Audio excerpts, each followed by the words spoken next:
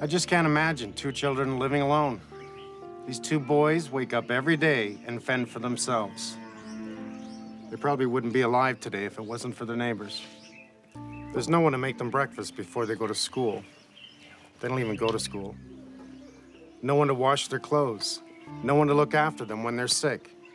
And no one to tuck them in at night and say, I love you. I'd like to think that this was just a one-of-a-kind story, but it's not. There are just too many children living in towns and communities around the world who feel invisible. But it doesn't have to be this way. For about $1 a day, you can sponsor a child through SOS Children's Villages. You can give children just like Elly and Moses a safe, clean home, good food, and a loving SOS mother.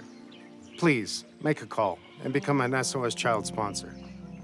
We're not asking you to solve the world's problems, but you can be the solution for one child.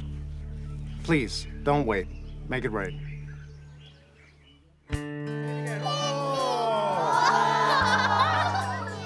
I was in the SOS Children's Village yesterday, not too far from here. And the difference from here to there is day and night. They were all smiling. They were all happy. They all had a home, water, food every day, and someone to love them and someone to help direct them.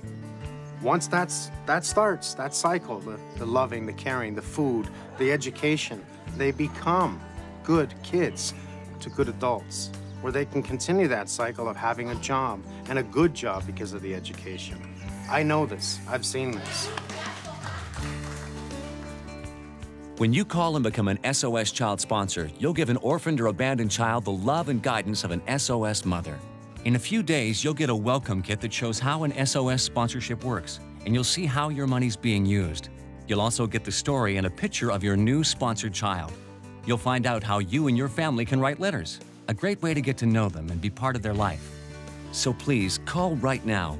It only costs about $1 a day to build a new future for a child who is hungry, scared, and alone. That's not a lot of money. We buy a coffee, we buy a donut. That's not a lot of money to help one child's future from this day forward.